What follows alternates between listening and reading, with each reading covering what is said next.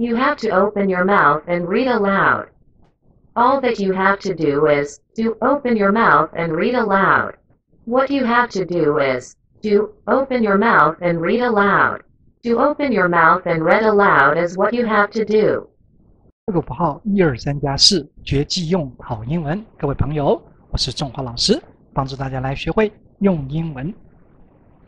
我们在上一次的教学节目里面，最后跟大家说，如果你的中文要讲成英文，怎么样子能够快速的讲出来呢？那么经过上一集，是你程度不好的人，怎么样子转个弯，换一个方式来表达你的英文，照样可以非常快速明确的表达出来。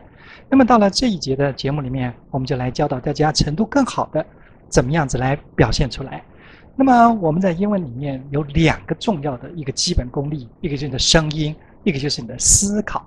我记得我那年在美国念书的时候，素食餐厅去点东西，那么这个里面的店员呢就问我了2个东西，他要我是这一种沙拉酱还是那一种沙拉酱。哎呀，我还一下子都听不懂，即使他讲出来，我也不晓得他讲的是什么，因为我根本不认识那个字，我也不懂那个东西，所以他就报了2个名字，要问我哪一个。好的，各位朋友，这就是你的英文的反应了，人家问什么你答什么。但是很多朋友在这时候呢就会傻住了，就愣住了，不晓得怎么办。那这时候呢，我的确听不懂，这是真的。那么在听不懂的情况之下，要跟人家应答，因此我就干脆说了 the second one， 就是说我要那第2种。因为我随便挑一种都没关系嘛，我就说的 second one。可是你注意到，我是马上回应给他们。这时候我马上的回应，并不是我的英文程度好，不是因为我听得懂，而是我在听不懂的情况之下，我照样能够回应他，因为我知道他讲的是哪2样东西，我要第2种，这也达成我跟他沟通的目的了。但是各位请注意 ，the second one 是我的基本功，这个大家都会。你要念得很熟悉，这就是你的声音的基本练习。你每一个字、每一个片语、每一个句子都应该常常练习，张开嘴来练诵。我当时的立刻反应，就是因为我的第1个能力好。当然，各位，如果你要讲得更清楚或者讲得更多，你就需要第2个能力。不过永远记得，英文就在于先开口。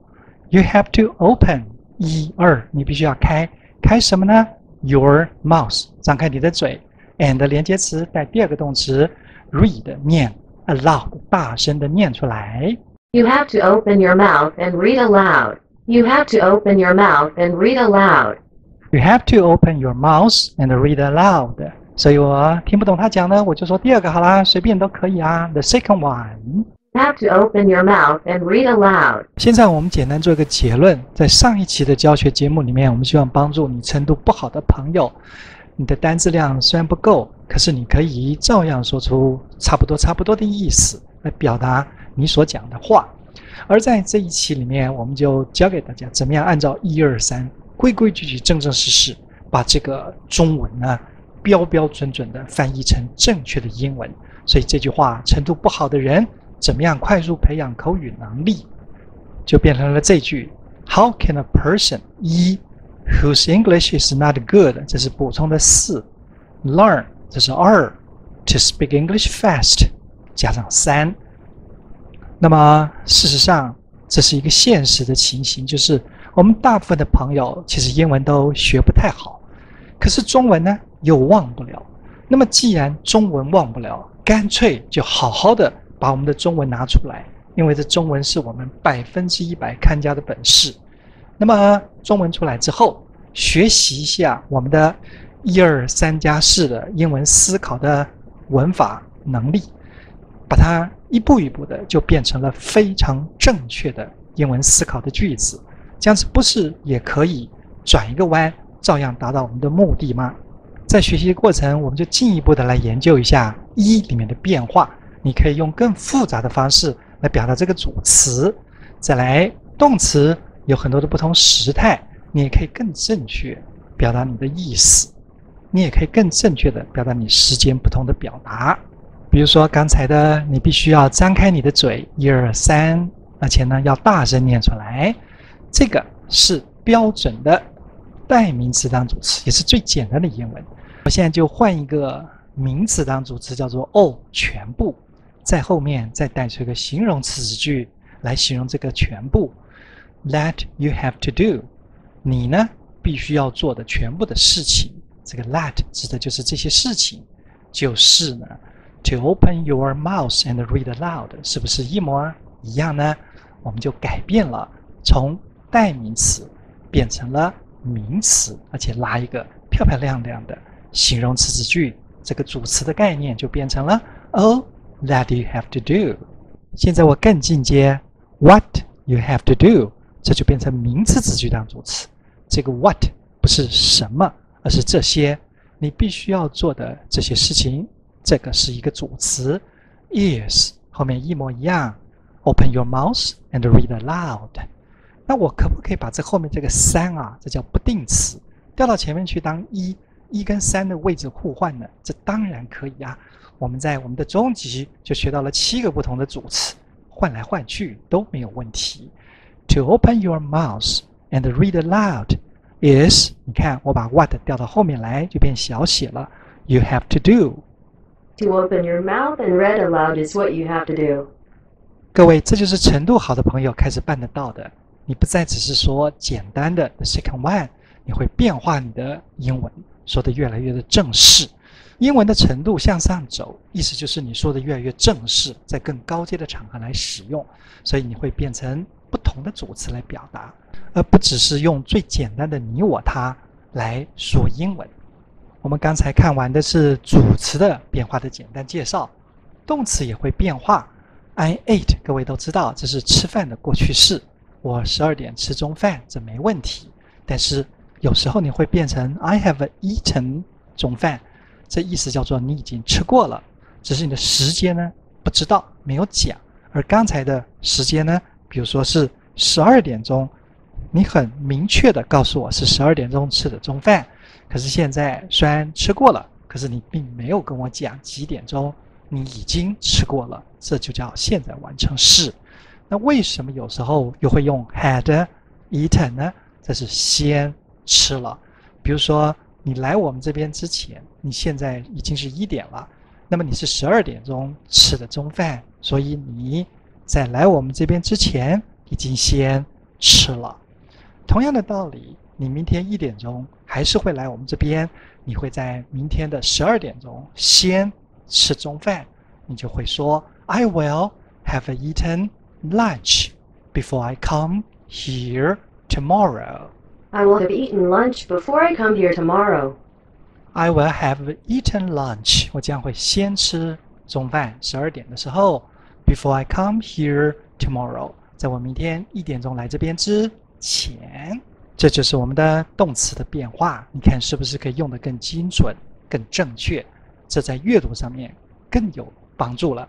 因为各位朋友，尽管你不一定会说这比较高阶复杂的句子，你不一定会用这些高阶的用法，但是别人会用啊，而且在写作、在阅读的时候一定是这样子用的。所以你呢，有了这样子的基础，你再去进阶的去看书、去写作、去考试，才能得心应手。把6个符号学英文当成大家的步骤1，在你东学西学、找老外花大钱之前，或者是东背一个单字、西背一个常用句子之前，先做这件事情。你先能够说个8、9不离10，你再去提升，你再去花钱，这样子才有意义。所以我们训练大家快速培养口语能力的办法，就是先练声音，建立英国人、美国人这套思考，也就是我们教给大家的1、2、3加4，然后不断的反复来运用。想什么中文呢？简单的说成英文也好，正式的、正确的照它的原意翻成英文也好，不管你程度好，不管你程度不好，你通通都能说得出来。而最后才是增加我们的单字量。单字量要怎么增加呢？我们也最后举个例子，比如你想说啊，哇，我好喜欢看这些花哦。看什么花呢？哦，漂亮的这些菊花盛开。那么菊花糟糕，不会讲啊，不会讲就不会讲了吗？这当然不对。我们教给大家换个字啊，你还是1、2、3加4，还是正确的英文啊。你就怎么说 ？Wow, I enjoy watching the flowers。我好喜欢看这些花朵。花会不会？应该会啊。I enjoy watching the flowers。那么这些花叫做菊花。那菊花怎么说呢？就是下面这个又长又难的英文单字。可是我们怎么办呢？怎么样子可以快速的学到这么难的生字呢？因为你单字升级了，才表示你的英文程度升级啦。这时候我们就要给大家把那长长难难的单字做拆字，然后马上念诵，马上记住，马上用出来。所以菊花要怎么说，怎么念，怎么记住，怎么用呢？我们在这里又卖一个关子，请各位参考一下我们的第2个学习的频道。在这第1个频道里面，我们很清楚很仔细的说出英文的学习，然后说出一些大家过去的旧的可能是不好的观念，让大家建立新的学习的思考跟新的方法。所以常常会说的很多，因为要去除各位过去一些不太正确的观念，这需要点时间。但是我们的第2个学习频道就直接痛快了当，告诉你怎么做，告诉你怎么练，怎么样学。所以各位请你们来订阅我们的第2个频道，来欣赏这个菊花怎么样子快速的学会。不管你的程度好程度不好，信不信5秒钟10秒钟你都能够办得到。那么就请各位来看我们第2个教学频道的影片。那么这第2个频道影片的订阅的连接都在底下有。那么今天这个影片以及上一次的我们怎么样子教程度不好的朋友用混的方式照样讲出英文，照样表达你的意思的连接都在底下。请各位看完影片之后往下看，去看那些连接。第1个看上一次的影片，第2个来订阅我们第2个教学频道，看一下这个菊花怎么说。好了，在每一次的教学节目里面，我们都会提到一些重点。各位如果认同这些方法，想要把英文好好的学起来，请先记得相信你自己。过去只可惜啊，很多的方法它不是不好，只是它是后续的方法，而不是步骤1。我们的方法提供给大家做第1步，你的第1步做好，我们一直说就像房子的地下室，房子的1楼先盖好，你再去2、3、4，自然就轻松如意。而不要反过来直接上去2、3、4，结果花钱不少，学的效果并不好。那么更多更完整而且非常经济，也是我们希望推广给所有学习英文的朋友，尤其是你是属于程度比较不好的这一块。因为我们都知道，的确有好多的朋友就是天资过人，学的英文跟学母语一样。但是真实的事实是，绝大多数的朋友，有90%以上的朋友，大家英文学的又辛苦又学不好。而我们6个符号就是希望能够帮助你们这些90%英文学的辛苦、英文学的不好的朋友。那么更进一步完整的、有系统的，更重要的是快速而且经济的把英文给学出来，就请各位利用我们的各级的函授课程，自己在家里面一边听着讲解，一边开口来练习，把英文的字都念出来，同时之间1、2、3加4的文法架构很快的把它弄懂，这样子你就具备了英文的步骤1的能力，开始向上高飞。函授的课程呢，还有电子版的，非常的方便，大家在任何地方都可以按下手机的连接。电子版的函授课程还分有繁体字版跟简体字版，让大家来选择使用。那么如果是必须快速的，而且尤其是职场上的朋友，你不只是光学英文，你还需要学到这些你职场上要运用的专业上的东西，那就请来参加我们的面授课程。我们把你在职场上要运用的东西，比如说你需要去参加 conference call， 你需要写英文的报告，你需要读英文的资料等等的，把它转换成你的上课的一部分的教材，来让你真正今天学，明天就上场来运用。总而言之，6个符号希望帮助大家，不管你的程度好还是程度不好，都能够学会用英文。